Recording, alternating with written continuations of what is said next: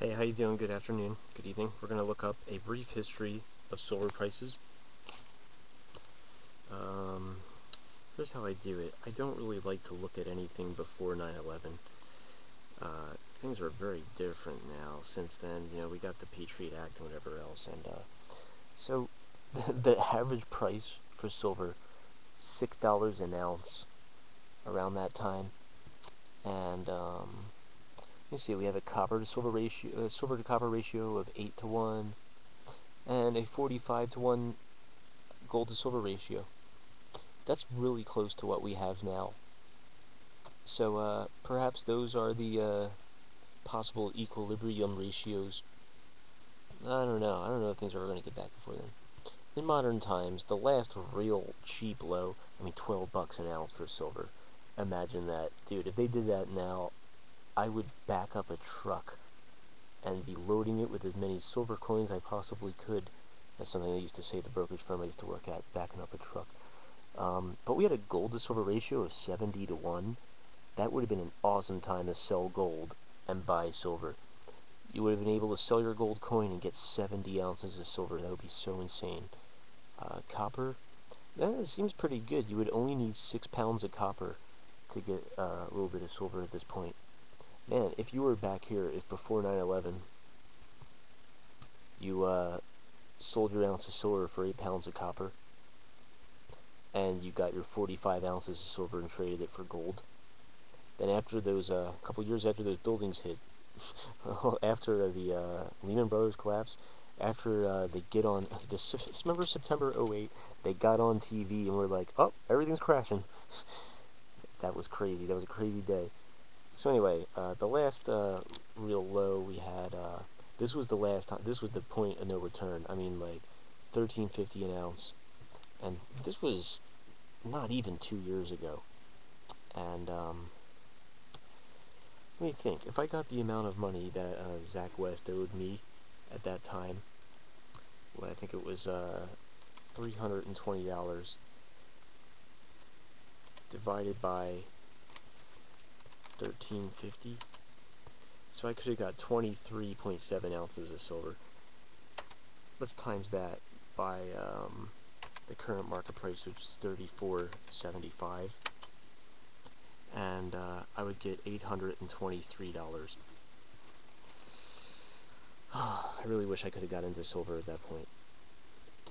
We had a gold to silver ratio of 88.80. That is crazy. And the copper to 4.5 to 1. We never saw these ratios again.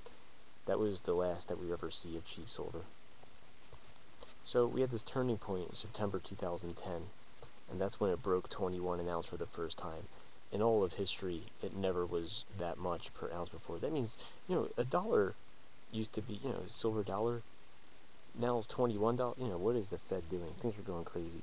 And those are ratios of, 6 to 1 for silver to copper. That's still pretty good. And the gold to silver ratio is still out of control. You see it sliding back. The first real high that we had, this was a significant date. Okay, November 2010. Copper was at a 30-month high at this point, and somewhere in the news it was saying China's output of copper was dropping. This is the first time that silver broke 30 an ounce. Before this point in history, it was never that high. And here's the ratios. Okay. Oh, then we got another turning point. Copper is at an all-time high at this point, February 26, 2011.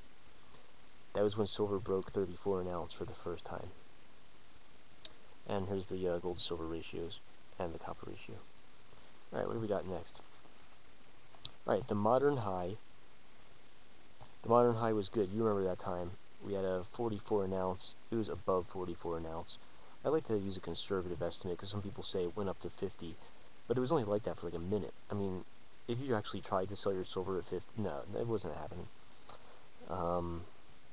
So during the range of April 13th to 29th, 2011, during this time, I got these circled because these are the extremes that we see now this is why in the other videos I was saying you gotta wait for copper to get back to 10 to 1, because that's the time that you sell your silver to get copper. because there might be a time in which we come back to something like this, in which you would sell your copper back for silver twice. You know, you would get 2 ounces of silver for all your copper. And then maybe another day will come where the ratio is more like that, and you'll be able to trade back. You know, this is where I started thinking of this kind of stuff. So then it was, you know, kind of stable over here at 34, and then we had our second modern high. You know, during this range of time, it was at 40, a little above 40. And here's our ratios. Here's what they're looking at, and yeah, because for each of these significant dates, you know, basically I made a chart whenever you saw, like, you know, turning point, the last low, last high, you know, so I would write down what the date range was, and then what the price was, and then I would calculate the copper and the gold ratios at this time as well. And, you know, for little brief tidbits in the news, wrote some of that down too. So then we have the miners at the high. And, you know, remember September 18th, September 22nd, you know, it was crazy. So, you know, it goes down below 33, and at this point, yeah, there's our copper to ratio again, that crazy one. You know, it's going to reach there soon, so you got to trade accordingly until it goes back to that, because it might. And then over here it was below 30, then our modern low of 28, and since then, that's when I did this analysis, January 6th, but since then, we had another long stability point of like around 30. It was weird, like, there was like this 2-week period recently in February, 2 or 3 weeks, in which silver was like the most stable it's ever been ever. And but after, okay, so looking at these prices, what we got going on in the modern times, I would consider, you know, if you don't want to look at before 9/11, don't want to look at any of this stuff, this might be no return. I mean, I don't know if we're ever going to see prices like this again. But so the where things are now, I mean, I think 34 is a good point to consider the average. If you're above 34, you might be in bubble territory. And if you get it below 34, it's a steal. Grab it. Collect them all. Gotta reel that fish in. Good night.